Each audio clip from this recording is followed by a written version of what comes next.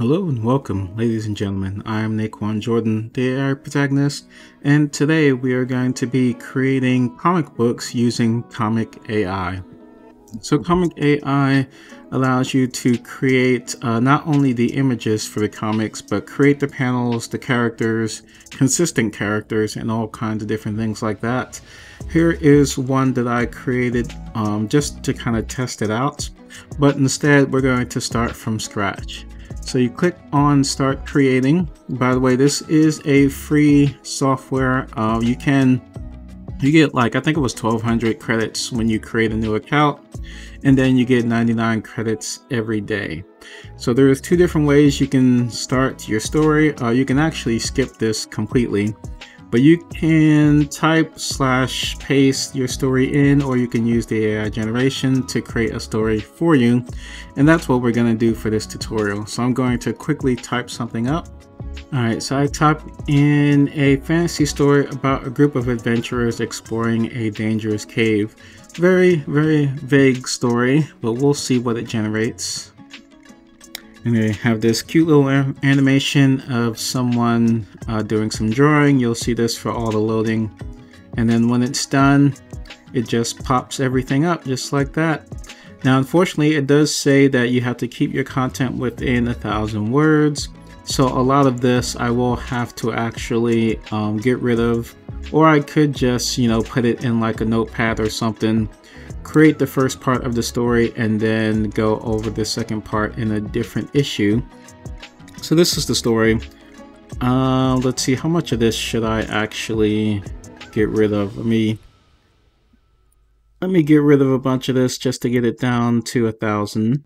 Okay, so I got it down to 1,000 words. It says, once upon a time in the land of Etheria, a group of adventurers gathered in a small village of Oakvale. The village elders spoke of a mysterious cave hidden deep within the enchanted forest. Legends whispered of the cave's magical powers, capable of granting unimaginable wishes to those who dared to enter. Emma, a brave and determined warrior, led the group. She was joined by James, a skilled archer, Sophia, a wise sorceress, Michael, a strong and agile rogue, Oliver, a gifted healer, and William, a knowledgeable scholar. Together they set off on their perilous quest. As the adventurers ventured deeper into the enchanted forest, they encountered fantastical creatures and overcame treacherous obstacles. They fought off a pack of enchanted wolves, solved riddles to unlock hidden paths, and traversed a treacherous rope bridge suspended over a bottomless chasm. So this is going to be the first part of the story. If we click on next, it will go into the actual characters of the comic, and that's where this software really does shine. Alright, so it takes a little while to get to this point because it's actually generating the characters. So it will start off by automatically creating some characters for you once you get to this step, but you can of course edit the characters however you like. So you can see the way it works is in the first step during the story, it creates the name of the character, and then it will generate the character based off of the description over here. So you can see one female warrior named Emma, fair skin color, short haircut, brown hair, blue eyes with a golden crown, in head wearing black armor, wearing brown leather pants, holding / carrying silver necklace. So this is the generation. If I wanted to regenerate, I would hit that and it would take 3 credits. And these are the characters that are going to appear in the story, and they will be consistent throughout the story. Now William, I might regenerate William a little bit just so you can see what it looks like. So here we have one male scholar named William, pale skin color, bald haircut, blue eyes with round glasses, in head, should be on head probably, wearing brown tweed jacket, wearing a gray trousers, holding / carrying leather satchel. So now what I'll do is I'll give, actually I'll leave his hair. I won't change anything. I'll just click regenerate so we can see what it does to create the new William. And here is the new William. You can see there is a history here, so it didn't change much, but that's of course I didn't change the prompt at all. So it would make sense that he would still look the same. But obviously if I wanted to add like some hair or something like that, I can easily change it. Let's regenerate one more time so we can see a new image, and there's a new image of William, just slightly different, but everything is pretty much the same because the prompt is the same. So if you want to add new characters, you can click up here to add a new character. You give the character a name. You would of course choose a description and all those good things. I am not going to add any new characters, just delete that, and we are going to continue on with creating the actual panels. Alright, and here we are on the panel screen. This is where you create the actual panels. So you can click over here to create new panel. You can click on that in order to actually hide the panels. You can do the same thing over here. And these are the different characters in our story. And what you're going to do is you're just going to use the description to actually generate an image. First, you click on a character and or multiple characters, and this is what's going to be in the actual panel. You can upload action references. This is just like the actual pose that the character is going to be in, and they do have different presets. So I'll select that as a preset. You would of course create in the description what the character is actually doing in this particular panel, and then click on generate. Oh, they do have also, you can change the camera angle and you can change the weather of the scene. Let's click on generate to see what it does with Emma. And here is the first generation, and so we have Emma. The Emma character, you can see it does keep consistency a little bit with the actual image of what it looks like, and her position is the exact same position that I chose here. I can of course change this prompt any way I like. Right now it just says Emma leading the group towards the Enchanted Forest. Determination, the map of the Enchanted Forest in the same village of Oakvale. So I'm going to change the camera to change it to wide, make it a sunny day, and I'm going to regenerate.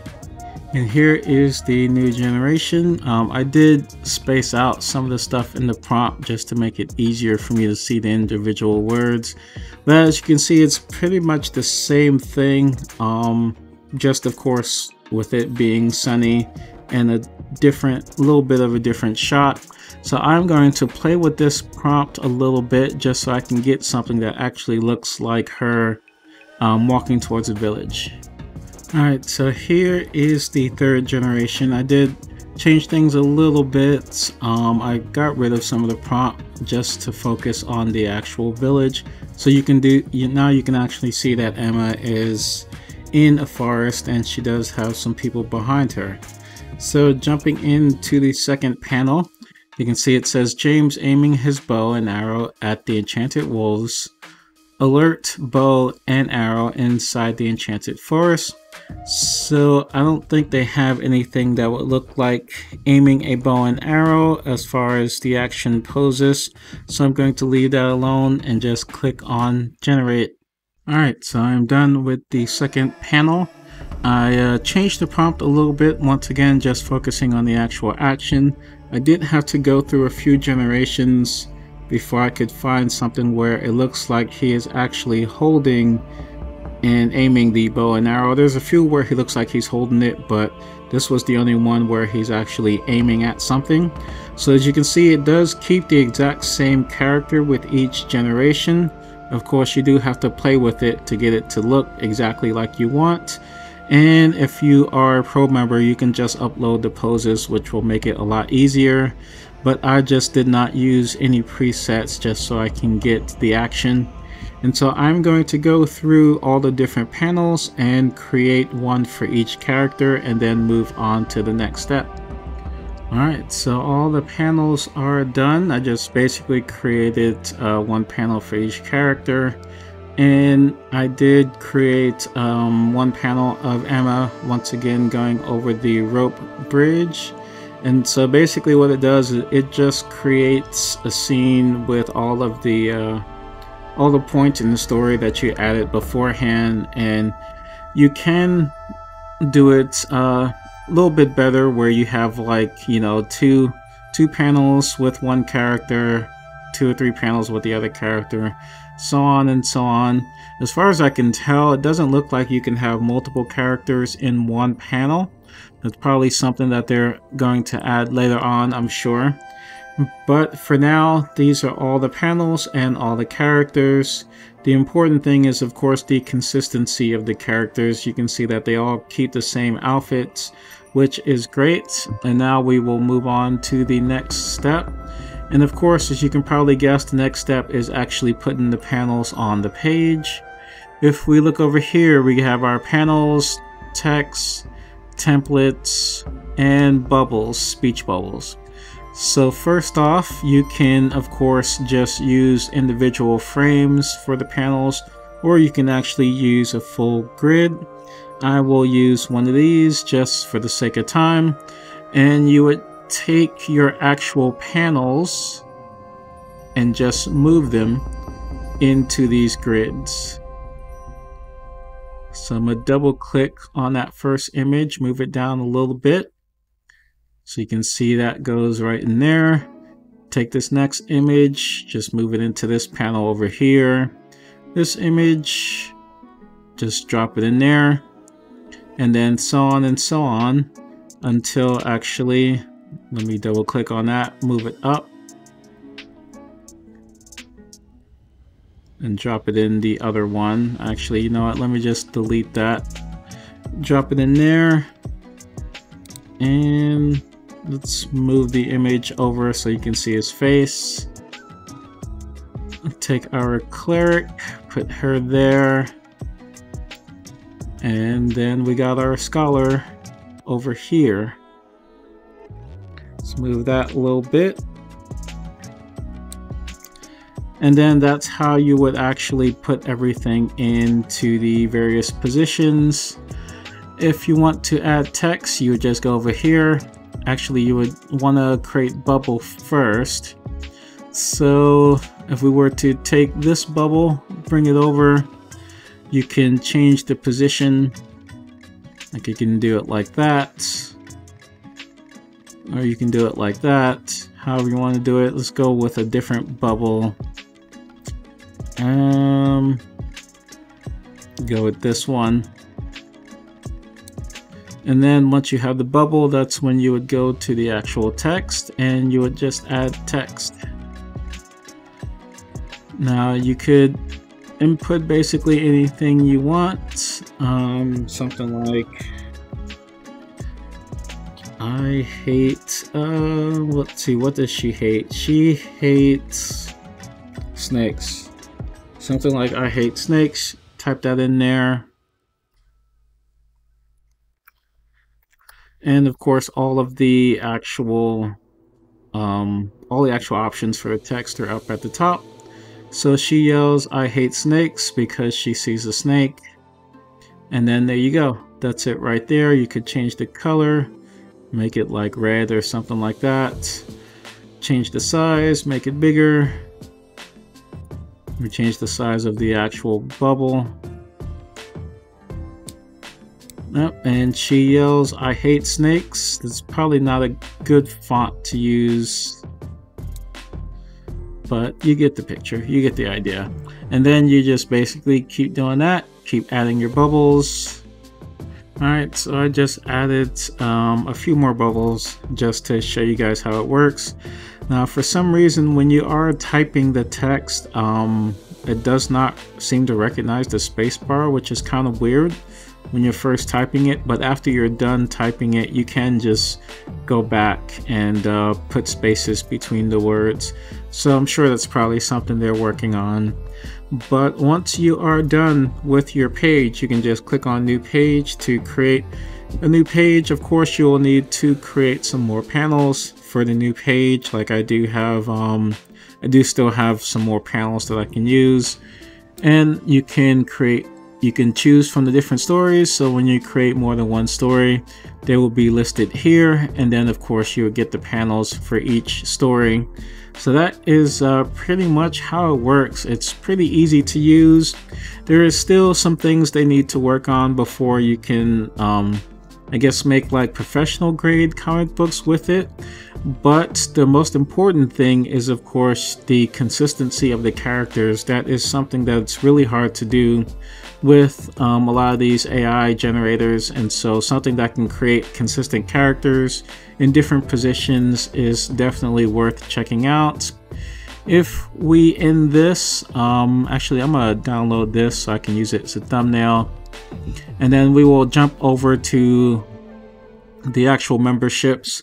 So you can see the different plans. You get the starter is what I have now, 1200 credits is what you get for starting out, and then remember you get the 99 a day.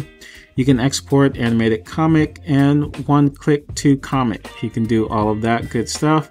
The Pro gives you 4,500 credits and refills every month.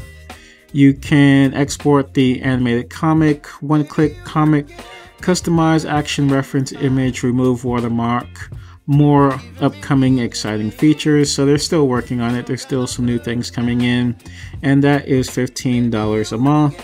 You can just go ahead and buy credits, and of course they have my history of all the credits that I've used.